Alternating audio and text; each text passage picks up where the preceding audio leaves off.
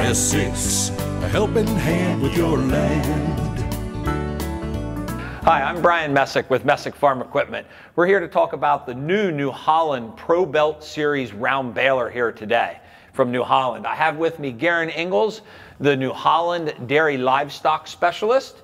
And Garen, you're going to tell us a little bit about this baler, so let's just start in the front and we'll work our way around it. Yes, thank you, Brian. So this is the new Pro Belt Series round baler. It's offered in a 450 and 460 model. So we'll start from the front of the baler and work our way back. As you can see here, we have our standard hitch pin assembly. We still kept the draw pin keeper here assembly, so you don't have the hairpin dragging through the hay windrows. We move back here to the back of the hitch assembly. We have finite adjustment of bolt right here, so that you can adjust the hitch to multiple different drawbar heights on different tractors. Okay. And then when you move to here, we do have another adjustment in here where you can set the drawbar clevis so it's level with the tractor. Okay. So it sits, so it doesn't create a wear point on the drawbar. This baler is only offered in 1,000 RPM. So it's not a 540 RPM baler. So no 540, 1,000 speed only. Yep. Okay. And this baler is about uptime, no downtime. So what we've done here is we also give you the hitch, the hose holder and the harness holder. Okay. It keeps the hoses up out of the way of the 3-point hitches of the tractor where we might have some problems where it gets pinched and causes problems. As well as it's a nice storage location when you're unhooking for the baler. From there, let's talk about how many hoses we see here, Brian. So we only have 2 sets of hoses, which has me confused between the cutter and all the applications this does. What we've done here is we put a diverter swap valve on the baler. So a diverter swap valve, if you're familiar, like a big square baler, where you can control the functions of the baler from the cab of the tractor on the display monitor. Okay. So as over here, we have a nice decal that tells you what the hoses are. So black would be for the tailgate cycle. Okay. So these hoses run the tailgate up and down. The green hoses right here, couplers, they run the default would be the pickup. So when you start the tractor up, IntelliView 4 boots up, you raise and lower the pickup. But if you want to lower the drop floor on IntelliView 4, you touch the drop floor icon on the display. And you can lower the floor. Okay. As well as if you want to raise and lower the knives, you touch the knife function. Oh, okay. Nice. So what this does is allows to run this baler on a tractor that has only 2 sets of remotes, as opposed to having 4 sets of remotes. Okay? Okay, excellent. And let's move back here to what we have, the cutout clutch. Okay. On the New Holland balers, you will not find a friction disc clutch. Why would we not want a friction disc? So the friction disc clutches, all they are good in applications, on a baler, what do they do? What do they create when they slip? Heat. And what don't you want around a baler that has some chaff on it? We definitely don't want heat around dry hay. That's right.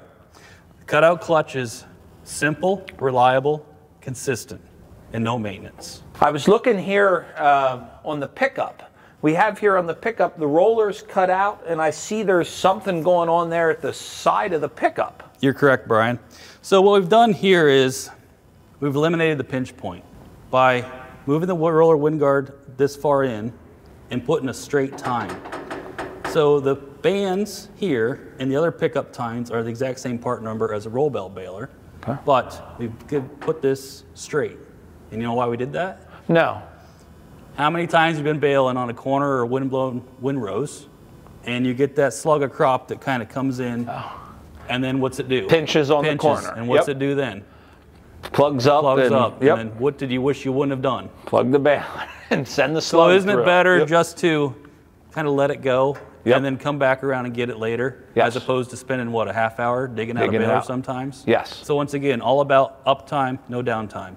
So as we made our way over here to the side of the baler, I look up and the first thing I notice are these massive sprockets in this chain that is just enormous, Garen. That's correct, Brian. So what we've done here is we've put 2 sprockets on here, 2 drive sprockets to drive the rolls. So we're driving the belts with 2 versus 1 that we've always had. Wow. Correct. Okay. And these sprockets are 44% larger than the roll belt series balers. We've done this for one main reason. It's about driving those belts in that heavy, wet silage condition, as well as taking the load off of one roll. Okay, I can see that, and that is an impressive size on those. So let's talk about the size. What happens when you have a larger diameter anything in turning? What's it doing? Slows it down. It turns it slower. Yep. So by turning things slower, we're increasing the longevity of the life of the parts. The baler. Yep. Yep. It's all about more uptime, no downtime. Yep. As well as look at the chain contact we have on that baler there, on those sprockets right there. Oh, it's wrapped around that front sprocket almost 2/3 of the way around it, and even on the back sprocket. Correct. Yes. A lot of contact. When you have a lot of contact with that sprocket, you're taking off the wear and tear of that chain. And as well as we're not bending that chain around a really tight angle, which increases the life of the chain. Yep. Let's talk about that chain right there. Okay. That's a Diamond brand chain.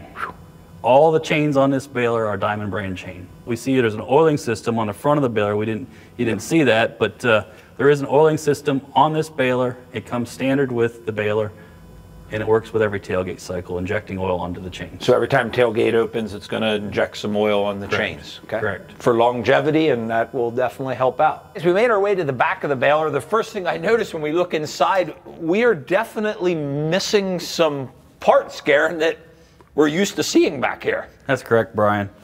As you can see, we do have the starter roll and the stationary roll. Okay. So what are we missing? Missing the whole sledge frame assembly. The sledge frame is gone. You're correct. We did that for one major reason. Sledge frames have more moving parts, Okay.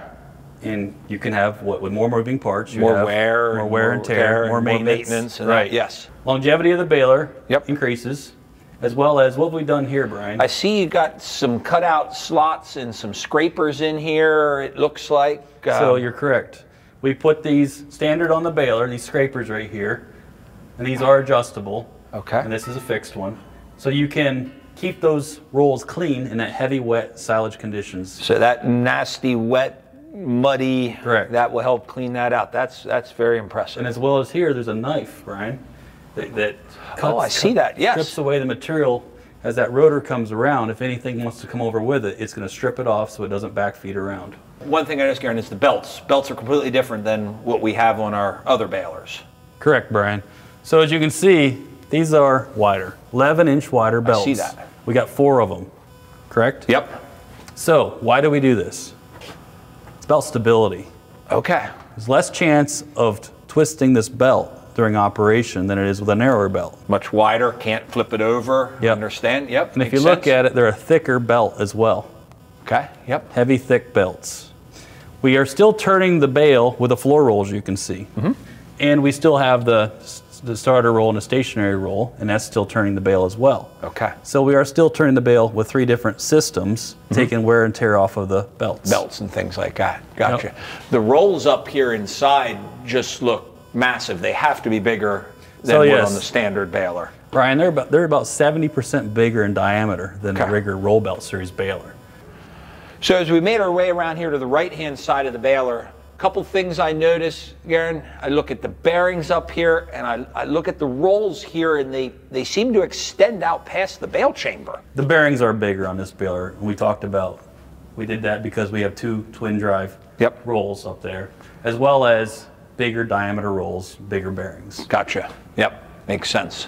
And then you're correct, the stripper spiral rolls right here, we still have those. But they do extend out past the side sheets of the baler, and we did that for one main reason. What would be the reason why are we doing that? As we strip the material off this roll, we want to get rid of it and expel it. We don't want it to keep turning in the chamber, because what happens when it turns in the chamber? So we eliminate that chaff in the chamber. Gotcha. That usually what? Climbs your belts? Climbs your belts and things like that. Yep. Builds up. So we do have that here and up here, and for serviceability and maintenance, see those 3 bolts right there? Yes. Basically, you can unbolt that, unbolt the other side, and pull it out like a cartridge. Pull that assembly out. Wow. So you can unbolt these, pull it out, work on it, put it back in, and be up and baling. Excellent. Garen, with chains on this side of the baler, it looks like we're driving this baler from both sides. That's correct, Brian. So what we're doing here is we have a split drive, twin drive gearbox right here. So we're taking power and we send it to the left-hand side, and we're taking power and we send it to the right-hand side of the baler. Okay. Over here, what are we driving, Brian? Looks like we're driving the pickup and the rotor on this side? Correct. That's right. Correct. Okay. On the other side, we're driving the rolls, the floor roll. And the belts, I'm assuming, up top? Yep. Okay. Yep. Excellent. So it's all about taking the stress off the one side of the baler and instead of having to send it across down the left-hand side of the baler and bring it over to the right-hand side of the baler through the rolls. We're able to split it out there in the front of the baler. Yep. How do we control this baler from the cab of the tractor? Is there some type of monitor system, or what are we doing here? Good question. This is an isobus baler. Okay. However, you do not have to have an isobus tractor to operate this baler. Okay. This is the isobus module right here. If you don't have an isobus tractor, you just plug into and watch the baler function through the display monitor of the tractor. Or even if you want to have a second display in your tractor. Okay. So you have your tractor functions and you have your baler functions, you can do that. Gotcha. But let's get back to the older tractors that aren't isobus. You order the baler with an isobus monitor, IntelliView 4. Okay. And you mount the monitor in the tractor and you can control the baler with that monitor. So if I'm the customer, I would just purchase an IntelliView 4 monitor with this baler to run it on my older tractor that wouldn't be an ISO tractor. Correct. Okay. Simple enough. As you see here, we do have a moisture monitor on this baler as well. They are factory installed. You do have them on this baler right here. And it's pretty simple to tell. It's got the gray wire right here, which you can tell it has a moisture monitor. Is that standard equipment? It is not standard equipment. Okay. It's factory installed, but you're stocking this baler with the moisture. Gotcha. So this moisture monitor is New Holland's moisture monitor, and it's very good wide range for doing dry crops as well as silage crops. Okay. So the low on this is 7% moisture. Okay. Plenty and then low. the high side is 60% moisture. We'd be juicing water at that. Right. That's good. But we have the flexibility and capability to do a wide range of crops with this baler right here. Good. So again, we're back over here on the side of the baler, and this baler is a crop cutter baler, so we know we have knives in the chamber, but we have a drop floor, which New Holland refers to as their active drop floor. Can you explain that to us a little bit here? Yeah, correct, Brian. So the way this works, the system works is, as crop does come in, and I don't care which baler, who does a perfect rake job all the time, right? Nobody. So if you do get a slug that comes through here, this iso mount rubber, this black bushing right here will compress up to 10 millimeters. Okay. So we pull crop through under the rotor, up against the drop floor, and then what happens? Do we still keep moving that crop? We're going to try, but then it's mounted to a cylinder. How's that going to work? Yeah, it's going to be difficult. So that cylinder is actually mounted to a spring. Okay. So the cylinder will move down as well and let the crop flow through here. So that floor will actually push back a little to let that slug work its way up through. Yeah. We actually, impressive. As well as we have a sensor on this floor that will notify the operator if they have a slug going through or if they're just pushing the baler a little hard.